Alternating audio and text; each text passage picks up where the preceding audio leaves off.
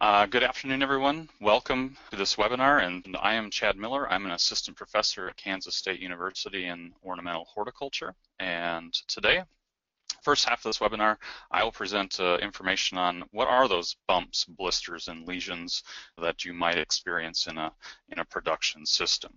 As many of you have certainly heard, there are multiple different physiological disorders out there. The first two that you see here on this list, edema and intumescence, you're probably certainly aware of, and those will be the first. Those will be the couple that myself and Dr. Williams certainly talk about today, based on research that we've done in recent years. However, there are many other types of physiological disorders out there, including enations, galls, neoplasms, including genetic tumors and excrescences. And we find these physiological disorders that across many different plant species, across many different plant families, and so it's not targeted to one narrow range of or group of plants. In addition, we see these physiological disorders on many different parts of the plants: leaves, stems, fruits, etc. So they're not targeted to one specific area on a plant either. With many different physiological disorders out there, of course, there's more than likely numerous causative factors. And so as we start looking through literature and considering what those factors might be, here you see a list of many of those proposed factors. And so one common one is the excess water notion, and we will certainly cover that in relation to edema. Okay, certainly something many of you probably experienced or are aware of. Another factor is air contamination. Okay, if we have poor air quality, certainly including particulates in the air, certainly also ozone potential, may also cause some sense of disorder development on plants. Hormones, plants have multiple different types of hormones, and any sort of combination or balance or imbalance, various stages of growth and development may have effect on the various hormone levels in the plant, which then could cause or relate to these disorders and their development. And then, of course, light and temperature, two major factors in plant growth and development, seem very obvious as factors in these developments, these lesions or bumps. Carbohydrate balance, okay, so as plants are looking or are perhaps in the transition from vegetative or leafy growth to reproductive growth, how is the plant partitioning or moving these carbohydrates around, these photosynthase that they are making? How does that play into this? What's going on below ground? Are structures being formed down, tubers, enlarged roots, things like that? So that certainly could have a factor in the development of these disorders.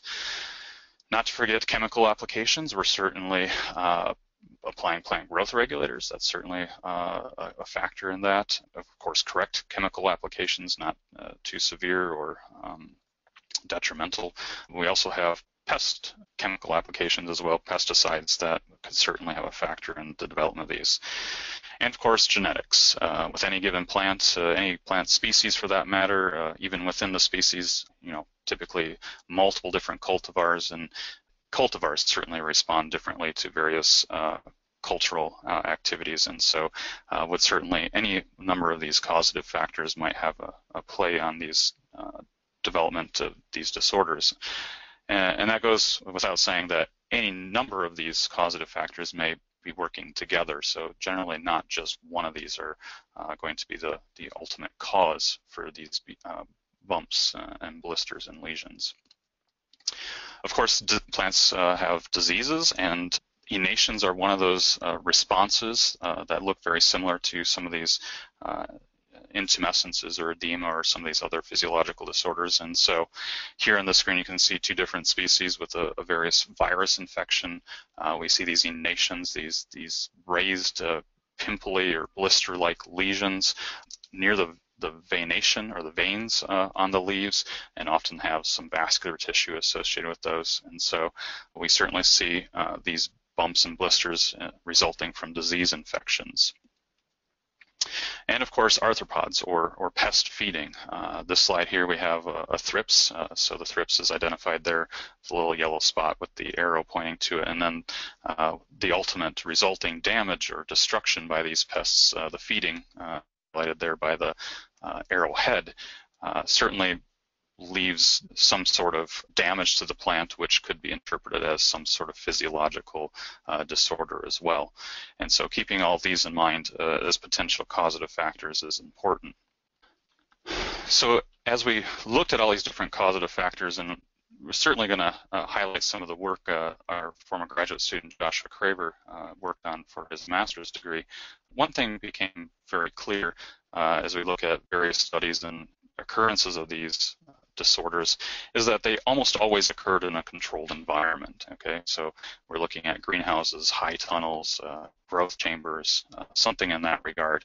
And so as we look at these controlled environments, the question then becomes, what's the common thread, or what's the linkage in these controlled environments that might better explain why these lesions or bumps or blisters are actually happening? And so one that really stood out was this light quality and or quantity sort of factor. And so that became a major focus of Joshua's master's research, and certainly present more information on that. Dr. Williams will in the second part of this webinar. As Josh progressed, kind of transition a little bit here into some of the work that Josh did and overall discussion of these disorders. Josh looked at trying to better describe these disorders, especially on ornamental sweet potato epomias. And so through his research, we ultimately decided that the disorder was actually probably better termed intumescence on epomia. And so this slide here shows a normal ornamental sweet potato leaf on the left, and then an intumescent one on the right. And the red arrow certainly highlights that disorder. Again, we're certainly seeing it near the veination, or the veins on the leaf. However, if you look lower on the leaf, we certainly do see it in the interveinal areas as well, maybe more so on the secondary veins. But these abnormal growths, as I previously mentioned, certainly occur on the leaves. We noticed and observed them on the stems of the sweet potato, also the cuphea, and then of course the petioles of these leaves as well. To date, especially with ornamental sweet potato, we have no known pathogen or interaction with those in ornamental sweet potato and cuphea, and so thus it's at this point only environmental conditions that are leading to these disorders. So one might ask, what is the impact, or what sort of negative effects do we see with these disorders? And so first and foremost, we'll start to see some sense of chlorosis, and as we look at these different effects, the figure on the right, we see a very advanced or a very heavily infested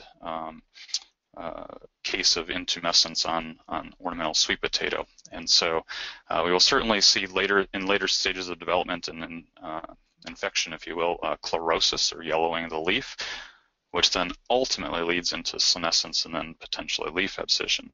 And then the fourth point there, the downward curling in the leaf to the right certainly exhibits that. Almost that epinastic sort of look that we might see with like poinsettias or some sort of ethylene damage to plants. And so that was very typical to see that in a highly developed incidence of intumescence on these leaves. And so all of those negative effects essentially ultimately result in impaired photosynthesis. And so if we have impaired photosynthesis, especially in large situations or large scale intumescence development, that impact on these ornamentals, especially leafy ornamentals like ornamental sweet potatoes, can certainly result in crop loss ultimately, but also aesthetic quality of the plant, and then ultimately the economic value. As we observe these higher infestations of intumescence, an average consumer would certainly look at that and perhaps draw the conclusion the plant is virused or diseased or something, and then pass on purchasing it, thus reducing the saleability of the plant.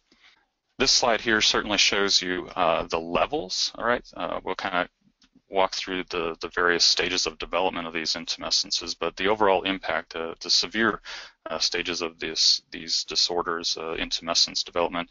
The upper panel, we see the tomato, and notice the large necrotic areas that have essentially coalesced and if one considers that sort of large dead area on leaves, and so looking at tomatoes in a greenhouse or high tunnel sort of production system, the more chlorosis, the more necrotic area, less photosynthesis, generally less fruit development, and so we can certainly see and understand the economic value and loss there.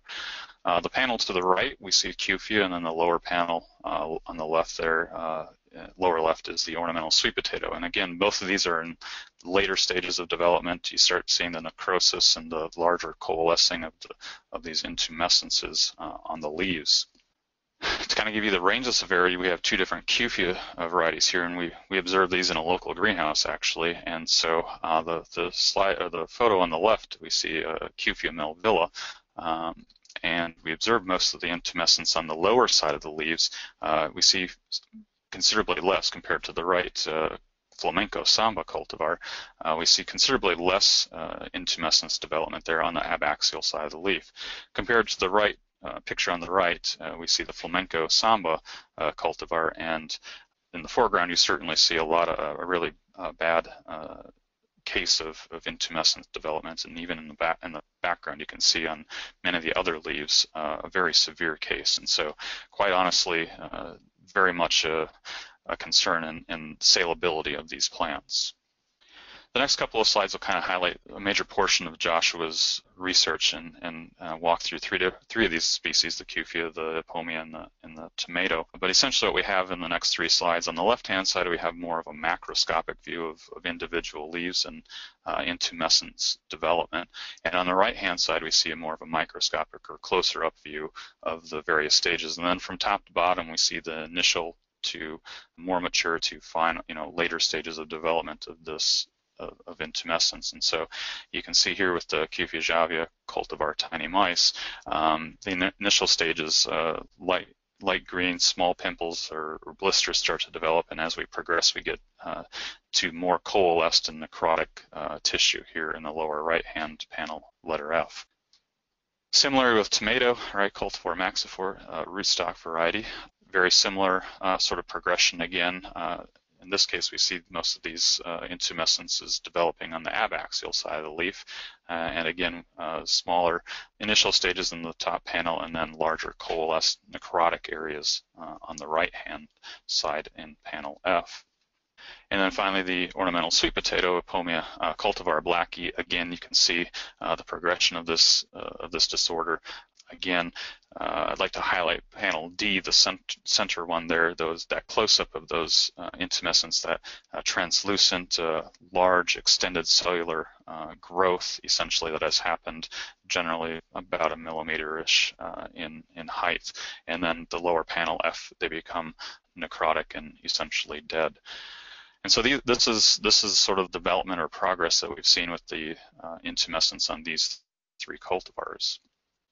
Considering the numerous causative factors, one that was highlighted, the last one that was highlighted on that list was the genetics. And so as we sort of characterized these lesions or these bumps, we became curious about, well, with ornamental sweet potato, what is the range of susceptibility, if you will, for the various cultivars. And so we were able to obtain pretty close to all the cultivars commercially available, and so we ran a cultivar screening trial. First and foremost, we wanted to document the occurrence and severity of the intumescence for each cultivar, but then we also wanted to describe and characterize the foliage type and plant growth, just to see if we had any sort of correlation or connection between the development of these ornamental sweet potatoes.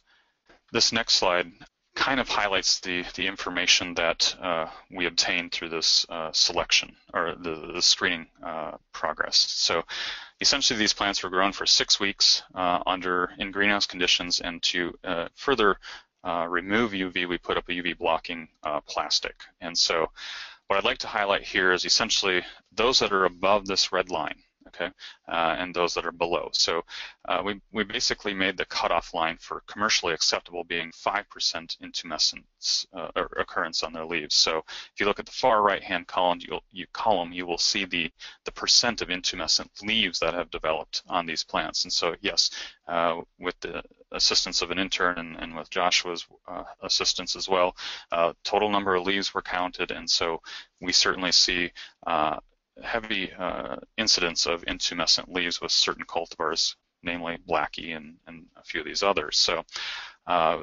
below the red line, we see 5% or less, which we deemed as not commercially significant.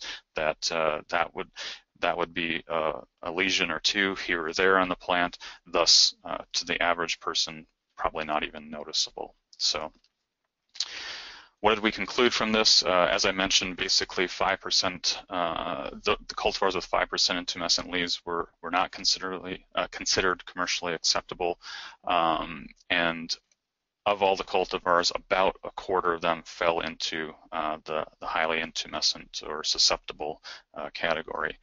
A couple other things to note about relating to the genetic side: Blackie and Blackheart, a couple of older cultivars, tended to have a heavier incidence of intumescence development.